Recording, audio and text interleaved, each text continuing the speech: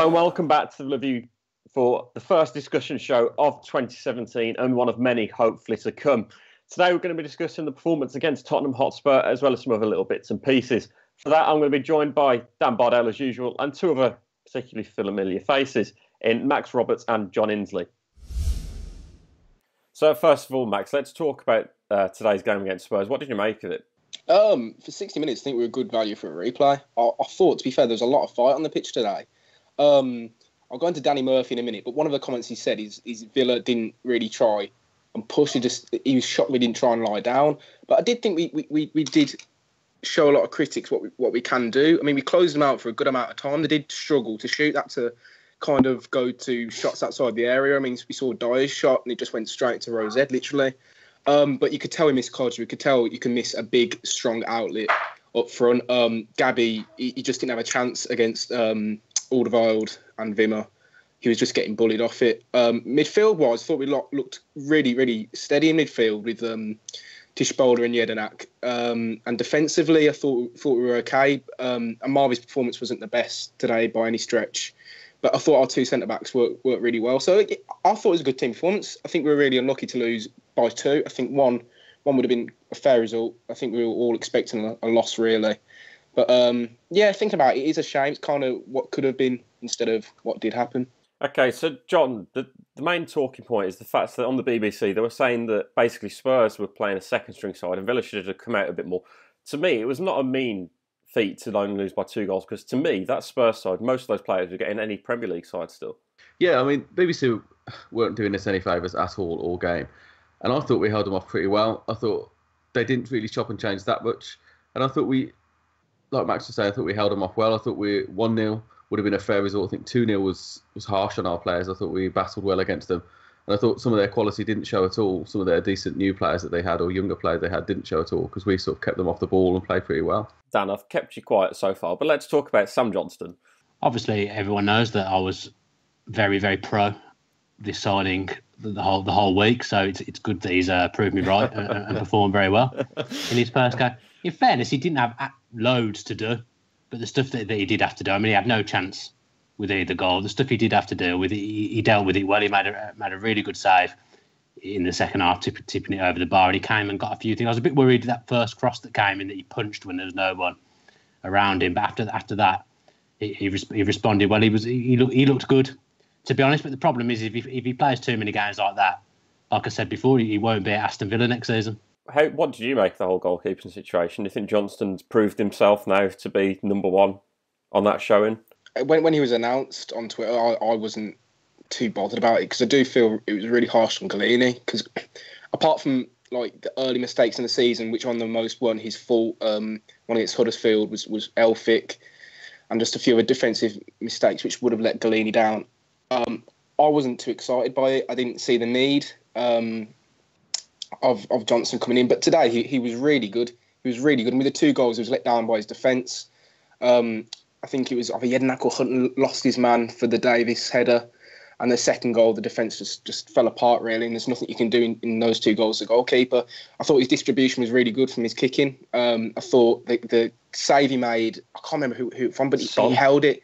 Yeah, from Son, and he held it. And, I mean, any other keeper would have parried that. But he made a really good save out of it. So I was really impressed by him. I mean, how old are you, like 22, 23? He looks quite mature for such a young keeper. He was shouting, commanding his box every time there was a corner or a set piece in and around our area. So yeah, I was impressed by him. He's definitely silenced a few people that were questioning the transfer. So we just hope he can keep up the performances. But like Dan just said, if he carries on playing like that, there's no chance we're going to get him on a permanent. We're moving a bit higher up the pitch now. One man that has reappeared is Aaron Tishbola. To me, he justified why he should be playing and he should be starting against Wolves away next weekend. I mean, it's good for Tishbola that Westwood and Gardner were so bad. So, I mean, he can look pretty good against anybody. But I thought he was better. I thought he's definitely an upgrade on the 2 of them playing in midfield. And I think he's definitely earned his place to start against Wolves next weekend. I don't see the point in changing him back out when he's had a reasonable game against Tottenham. I think he could do even better against the Championship midfield next week. To me, Gabby was isolated today, and I'm not going to be too harsh on him because he was isolated up front. Do you think he did enough when he did get the ball to be able to start next week? Gabby was isolated, but I do still think At times, he makes safe runs where he knows he's not going to get the ball. I mean, when we're out of possession, I think he did very well. He chased down, he harassed, and that's all you can ask of him. But I think when we've got the ball, he's kind of making runs where you know he's not going to get the ball. He's kind of like playing in the shadows, as I see it. I think he can be a bit more dynamic and do a bit more from us. It wasn't a terrible performance. I think, to be honest, I don't think he's great at the moment, but he does have to play because he can be an outlet, whereas I don't think McCormack on his own will be an outlet. He'll keep his place next week for sure. Can we judge that it was a sound performance by Villa and we didn't embarrass ourselves? And as Bruce has said, that it showed that if we can perform like that every week, there's going to be a good chance we can form a good run of form. It was much better than I anticipated it would be. There's still obviously areas of the team that need strengthening, which we're going to go on to. But that game could have quite easily been a draw. I mean, we're saying that 2-0 flattered Spurs. I actually thought 1-0 flattered Spurs, and until Dele Alli came on and actually offered a bit of movement, they weren't going to break us down. And arguably at 0-0, we had the best chance of the game from the set piece. I mean, we obviously had that well-known Alan Hutton set play going on today that we'd been working on the training ground. Actually seemed to work quite well. It's the most useful thing I've seen Hutton do for a while. But I don't think we've got too much to be concerned about, and I don't think there's too much you can read into us losing 2-0 to Spurs. Can we read into the fact that Galini was on the bench today, John, and that Markburn wasn't there, or do we not read much into it because it's a cup game? I think we have to read in the fact that I hope that he's going to go with Johnson and Galini. I think Bunn's making errors that I don't want to see for. Also, he's not the future of the club. I think if we could keep Galini, I was really on Dan's side until Johnson had a good game again today. That I thought Galini should have been given more of a chance and should have really been given a run of games, because the goals that happened in the early start of the season weren't really his fault. They were freak incidents. So I think he's going to have those as 1 and 2. But he's got to have a strong choice keeper. And Villa haven't had a strong number 1 for a long time. And if we have Johnson and push him as our number 1, he's only going to go in the summer anyway, which means Galini's on the bench again. So I think that's what he's going to go with. But I don't think he's going to suit us really long term. Mark Bunn's obviously going at the end of his contract. But it's a hard one between Galini and Steer, because they're both fairly young keepers. I think how old Steer? Similar ages, around about. Yeah. He's a young keeper, and so is Galini. So it's going to be a battle to the death, so to speak, between who's going to get the number 1 jersey. So I think Johnson, again, don't get me wrong, he was really good today, but what do we get out of it in the end? But Dan, we know your views on this, so I'm going to move further forward to look at Jordan Marvi's performance today. Wasn't his brightest 90 minutes, was it? Well, ever since Tony Xia said that we had rejected a £25 million bid from a Chinese club, I mean, Amavi had an awful Christmas period, in all honesty, and he looks like he needs a rest. I mean, we did our prediction of what we thought the team would be for Spurs, and we weren't too far off, to be fair, but we had Sissoko in at left back, and I think it would have done Amavi no harm to have had a rest this week, because he looks tired. He's come back from an injury. He's not in his best form. I mean, I know people don't think Sissoko's great, but he's a more than adequate backup in the Championship for me. I think he just needed taking out the firing line. I think he needs a rest. Max, what have you got to say to people that say sell Amavi? Because I've had a few replies down to Twitter saying, let's sell Amavi, we should have taken the 25 million. I think it's absurd to say it, and I just think that Amavi needs a break. Let's be honest, these guys that are selling sell Amavi are the ones that don't go to the games and sit at home, and when Villa come up on BBC, they suddenly think they're one of the first team coaches. I think it's absolutely ludicrous to sell Amavi. I think he's the best left back in the league. And if he gets back in the Premier League, he'll be one of the best left backs in the Premier League. I mean, until he got injured last season, he was our best player, no doubt. But selling Amavi now would be stupid, because who are we going to get in up to his standard? No, I agree with what's been said. I think it's just a ridiculous decision. I don't get to go as much as a lot of you guys go, but even I can see how good a quality he is when I get to go and watch him play. And yes, he needs a rest. Yes, he's made a few mistakes, but he's far and away better than anyone we could get in. And he's far and away one of the best players that we've got in this league. I don't see why we would sell him if our aim is to go up to the Premier League, because he's easily Premiership quality. If we sell him and we go up, we're then only going to have to buy a Premiership quality left back, which we've already got. And we're not as if we're needing the money again, so we've got to sell him. I just think I just don't know why the reasoning is for selling him. It's not like we're going to need a quick 25 million to sell. His quality is there for all to see. Yes, he's had a few issues, but I agree with you, Matt, that the rest were doing fine. And I just think it's a ridiculous thing to try and sell him. Major talking point, which shouldn't be a talking point, is Mike Dean, Max, and in general the punditry, which was a disgrace today. The punditry was a disgrace. I think we can all agree on that. And Mike Dean as well, I don't know what he's playing at. It's ridiculous that going into a game, he was the main spotlight of a BBC feature. He loves being the centre of attention, doesn't he? He absolutely loves it. And that's all he is. He's not, by any means, he's not a good referee. I mean, you look at his record, is it 5 out of the six red cards been rescinded? Yeah. That should be such a major statement to the FA. And they are putting wool over their eyes about it. It is ridiculous that a referee wants to be centre stage of a game. I mean, he must have loved it against Man U. You see him like that celebrity refs page. You see him, he's walking out from the warm-up, practicing his golf swing or something. It's stupid. It genuinely is ridiculous. I mean, the one thing that really peed me off today is Danny Murphy and the BBC. I think, personally, the BBC have had an agenda against Aston Villa since the FA Cup game against West Brom. I do. Danny Murphy, I tweeted it, and I got quite a bit of reception off it. He's one of these pundits that had an okay career. I mean, he didn't set the world on like Liverpool or Fulham or anywhere he went. And he's one of these that will cause controversy for attention and to keep himself relevant. He's saying all this stuff about, Villa doing this, Villa doing that. He's expected us to go there and get rolled over because he's made comments before about the Villa saying they're not a big club, the stadium's not even that good. What else? If he knows the game so well and he knows the team so well and how a team works, how a team gets managed, what does he put his money where his mouth is and become a manager? The one that stood out for me was in the first half when we countered quite well on the break and Alan Hutton made that overlapping run. And I think it was a Doma that was fouled. And there was a clear advantage where Hutton was in behind the whole back four of Spurs. Granted, he probably wouldn't have done much with it, but the referee pulled it back for no reason whatsoever, Dan. I mean, I think Mike Dean has become a bit of a parody of himself. But on that decision, I think, to be honest, he saw that Alan Hutton had the ball and realised there was going to be no advantage to Villa whatsoever. So he gave us the free kick, which he thought would be a better option. That's what I think happened.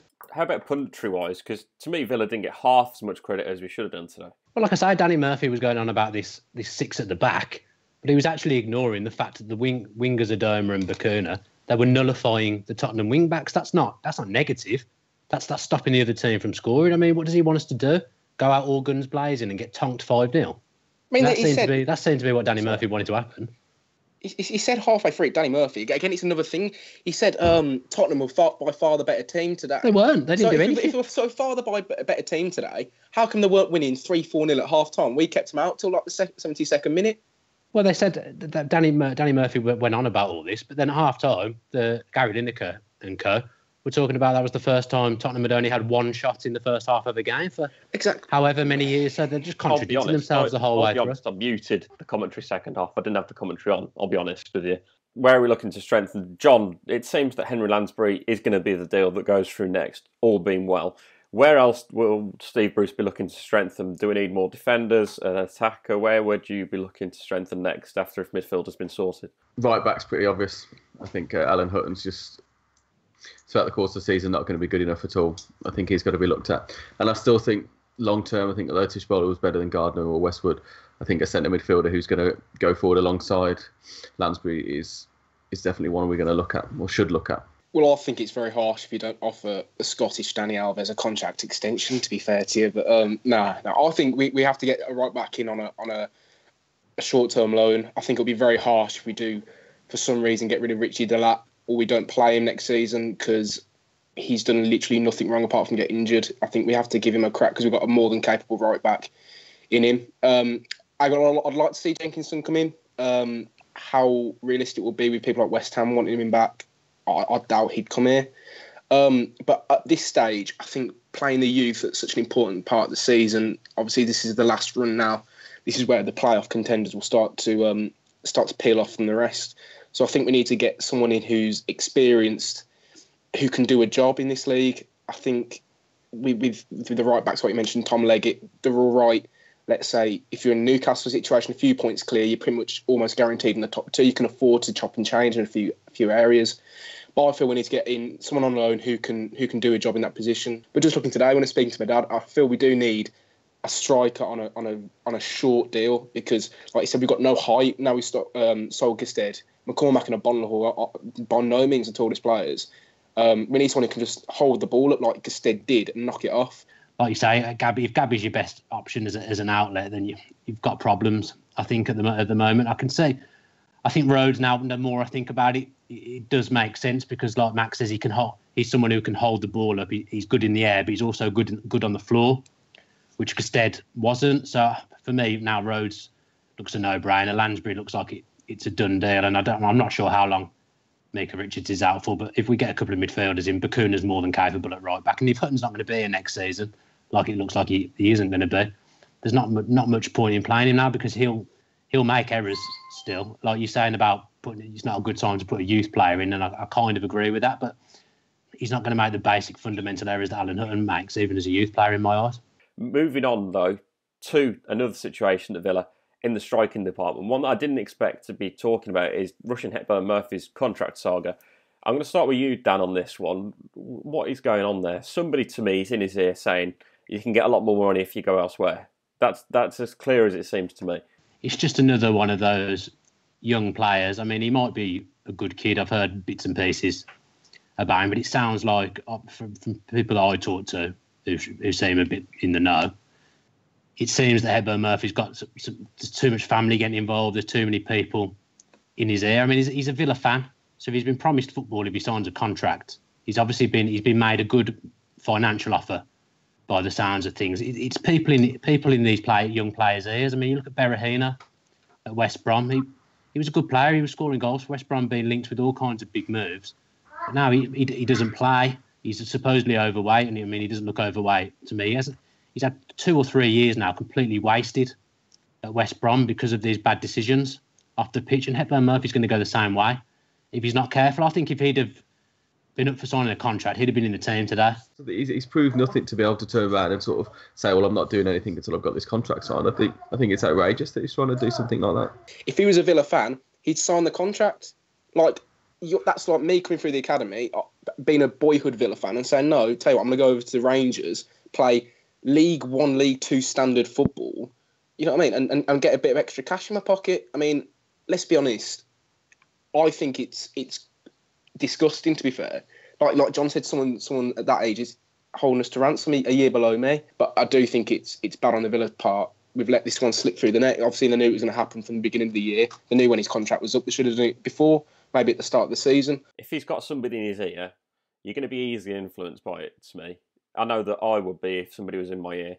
It's quite easy to influence somebody that's got a young mindset that's not actually played much football yet. He's not even played 90 minutes in a full professional senior game yet. So to me, somebody's in his ear 100% that's saying to him about money. I also can't see what he's trying to gain from it. He's coming across as some sort of contract rebel this early in his career. I mean, surely that's only going to sort of put other clubs off him. I mean, what sort of club's going to want to go for someone who's not done anything, who's then sort of trying to be annoying on his contract signings? Well, that's going to stay with him. I totally agree. That's going to stay with him now for his career. This is mark his card. If he'd have signed the contract, he would have had minutes by now. Absolutely no doubt in my mind. He would have had game time. And he came on against Newcastle under Di Matteo, and he had a brief stint on the pitch, and he looked good. But because he's not committed, that's the reason he isn't getting football at the moment. I mean, obviously Steve Bruce seems a bit obsessed with the Gabby renaissance. If Hepburn Murphy had signed a contract, I'm not 100% convinced the Gabby renaissance would have happened, because I think Hepburn Murphy is ready, but he's his own worst enemy at the moment, because if he doesn't sign, he's not going to play, and that's the reason why he hasn't been playing. To me, as a footballer, you suck it up and get on with it, in the sense that you might get game time, you might not. Either way, don't sulk about it, get on with it, and then you get somewhere through your own determination. Like Andres Weimann, he wasn't the greatest player as a youth team player. He wasn't scoring goals when he went on loan. But he had a determination that, as we've touched on, Nathan D'Alfonso didn't. And there's examples of it through the history of Villa where it's happened over recent years. Hepburn Murphy's going to go the same way. If you're a Villa fan and you're offered 15 grand to play at Villa and 20 grand to play at Rangers in a terrible league, you're going to make enough money in your career anyway. You take the Villa offer. I'm sure Grealish could go elsewhere and get paid more, but he doesn't. He wants to play for Villa. Hepburn Murphy should be the same if he is a Villa fan. If you're a Villa fan, you know what I mean, you'd sign it. I'll play for Villa, you know what I mean, for a 6-pack of like Twix or something a week. Genuinely would, and I'm sure I would, the three of you would as well. Yeah. I mean, we saw when we played at Villa Park how much it meant to us, and we were just playing half an hour game to help the Villa out, and literally. So if you could play 90 minutes at 15 grand, I'd jump at that. I mean, my dad's sitting in front of me. I'd tell my dad to do that. Like, I'm sorry, I would. And this is the whole thing, though, that Rushian Hepburn Murphy, we don't know if he's a Villa fan or not, but either way, he's been at Villa since he's been 6 years old. He owes the club a certain degree to sign that deal as well. And he needs to show a level of commitment to the club. And I think that's the main talking point that's going to be going forwards for a while now. We'll hopefully see it concluded fairly soon, though, because we shouldn't be bossed around by an 18, 19-year-old. I can't think of how old he is. But either way, we shouldn't be bossed around by somebody that young. It just shouldn't happen. It's sign of the times, though, unfortunately, isn't it? It is, yeah. So I think that is everything that we needed to cover today. Thanks to John and Max for joining us today. Welcome. And of course, Dan Bardell. Thank you, Matthew. So if you have enjoyed this video, then please drop us a like below and also comment your thoughts on the Rushian Hepburn Murphy situation. Should he be signing that deal, or would you rather just get rid of him now because he clearly doesn't want to sign that deal at this moment in time unless we pay him more money or whatever else? Let us know in the comments section. And also subscribe with those post notifications on for more content. If you enjoyed that video, why not watch another? Click the video choices on screen now to go and watch them in full. Be sure to subscribe to the channel by clicking our logo there on the left. Easy peasy.